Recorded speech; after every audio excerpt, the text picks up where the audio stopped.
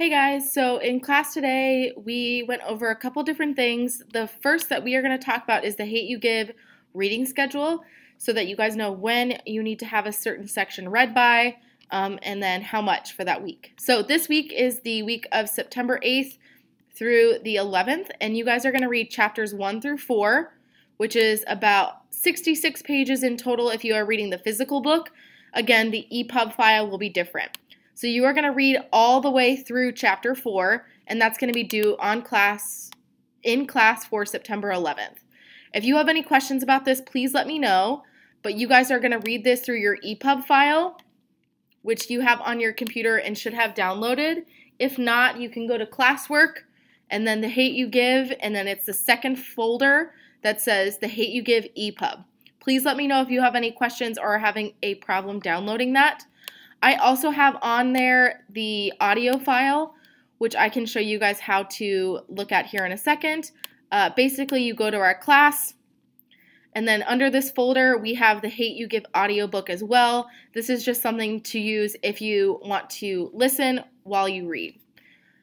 All right, so the next thing for you guys is actually going to be Freytag's Pyramid, which just has to do with plot points. You guys have all talked about plot points before, which are essentially these right here, where you have your beginning or your exposition all the way through your climax and your resolution. So here's what that breakdown is. First, you start with your exposition, which you introduce your main characters, setting, tone. That's usually where we start off on the story. The rising action is when we're introduced more to the characters, what they're attempting to do, and it leads up into the climax of the story, which is the turning point where things kind of like chaos happens or drama and all this crazy stuff.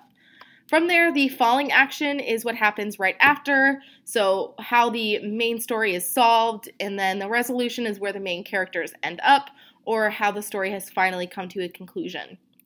So I have an example for you from Harry Potter and the Sorcerer's Stone if you want to see what it's broken down into. I had to severely shorten this because obviously I can't include every single thing, but as a snapshot, we start with the wizarding world of Harry Potter, and we are introduced to Hogwarts and magic and all those great things. Then in the rising action, Harry and his friends start to worry about somebody trying to steal the stone that could bring Voldemort back to life, and they start to suspect Snape. The climax of the story is when Harry and Ron actually find where the stone is hidden, and then they are tested with all of these pieces like playing live action chess or Harry jumping on a broom and trying to catch this key. That's the climax. The falling action is when Harry kills Professor Quirrell, and then Harry ends up in the hospital. The resolution is when House Gryffindor has won the House Cup and Hogwarts is safe yet again. So your homework is you guys are actually going to practice this with a movie or story that you've read. It doesn't have to be super long, just a sentence for each of these points. And then you're going to read this short story right here, literally just this tiny paragraph, and you're going to do the same exact thing. If you remember reading Frog and Toad when you were younger, it's just based off of this. So you guys will read this and then fill this in as well.